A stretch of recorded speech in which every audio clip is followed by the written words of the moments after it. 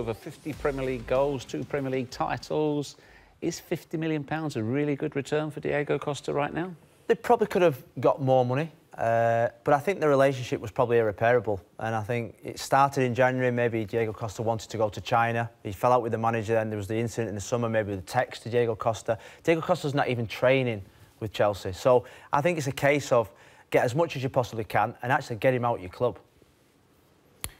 I'm sad to see him leave the shores, if I'm being honest with you, because I think he's been sensational over a few years. I know he's got people that don't like his mannerisms on a football pitch, but I think him and Hazard might miss him a lot, you know. I think they're almost telepathic last year, the way they played, the interaction between the two. If Morata, he's hit the ground running at the moment, Morata, if he does quite well, then you won't spare a fault for this fella. If Chelsea fail to deliver and win nothing this year, all of a sudden you look at this decision and say, was it the right one? Well, was it a decision that Chelsea could have avoided, or really was there no choice? He said, I'm not going to play for you again, having been texted by the manager to say, I don't want you to play for me again. And he said, the only place I'll go with is Atletico. So really, was their hand forced, or is there still something that nags the back of your mind that this is just not good business for Chelsea?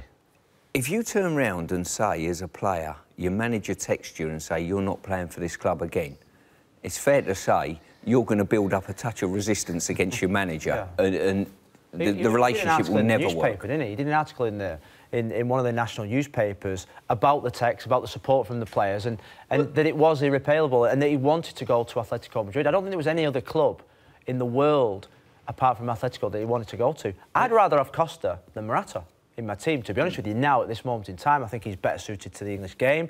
Morata's got great potential, but I think Costa is someone that, if you was an opposition manager, you'd rather be facing Morata than Costa. You've both played alongside difficult players, and they say you could be high maintenance if you're worth it. Does he come into that category?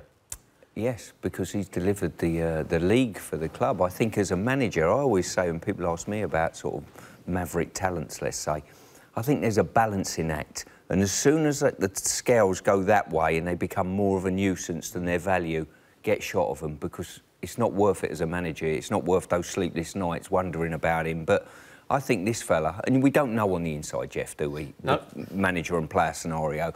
But for me, he still had great value for Chelsea and the English Premier League. I mean, maybe the point you make there about the balance, that's when Antonio Conte said, you're not in my plans. Yeah. And he was being respectful, but... Yeah. But that's what good managers do. They make gut decisions and stick by them, and hopefully the majority of good managers, the trait that they all have, I think, is they see a problem before all us mere mortals see the problem and deal with it. Yeah. Is that the time before there's a real problem? Yeah. So obviously he tipped the balance, like Stewie said, and it was time to go. And I think to be fair, Conte had made a decision in January, and he probably needed him to get Chelsea over the line to win the title, used him a little bit, but ultimately he tipped the balance of the scales, and he became a problem to the team, the spirit of the team. He could destabilise the dressing room, and you get rid. Look, the best manager in the world, Sir Alex, got rid of players. The minute it just became about them and not the team, out the door, bring somebody else in, and that's what they've done. They brought Morata in, and he's set off like a house on fire. One of the biggest names, you're talking about individuals like that, one of the biggest names that moved from one club to another because they thought he was a hot potato was Cantona at your place. Yeah. You know, Leeds moved him on because they thought, you know, his value to us might be more of a distraction than it is a value. All of a sudden, the next manager's seen an opportunity, and we know the story from there. The only thing is there, you say he's a disruption. This is a side that just won the title. So he couldn't have been that disruptive. No, he wasn't. And you know what? He's a fantastic player. He scored goals, and he's someone that you would probably think, I'd love him in my team. But inside the club, if he started to go against the manager in certain training sessions or in certain meetings and just go against the manager, basically, you've got to get rid, because you need harmony in your squad. And if you've not got that, you need to get rid of that player that's causing it. Yeah, but if you didn't have that harmony, we're talking 20 goals in 2 Premier League seasons. And even with a bit of friction, I mean, you don't have to be best mates, all of you, do you?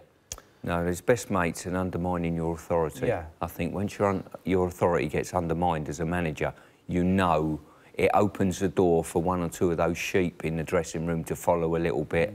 And in the modern game, it takes 2% to be down and you don't win the games that you should win.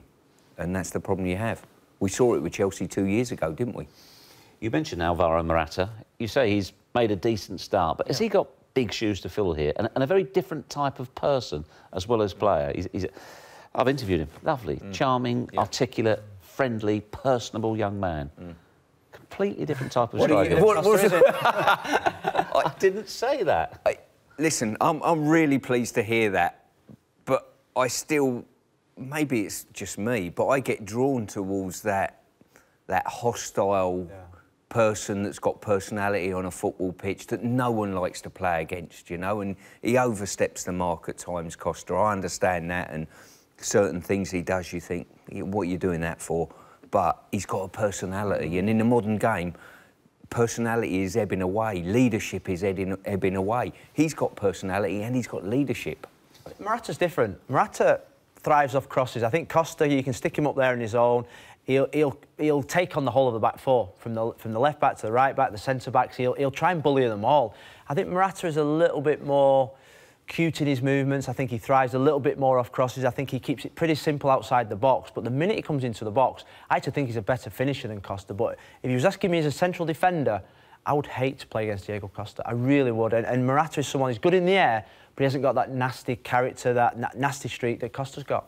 I think as well, Jeff, where does this leave Atletico? We're not talking about Atletico, I understand that. But as a European force, I think he could be an extra part of their jigsaw. They've done particularly well. Now, this fella coming in at their place could fire on the goals and give them the personality. Exactly. What a strike force. Can they hang on to Griezmann, though? Well, it may be part of... Look, United went for Griezmann, didn't they, in the summer?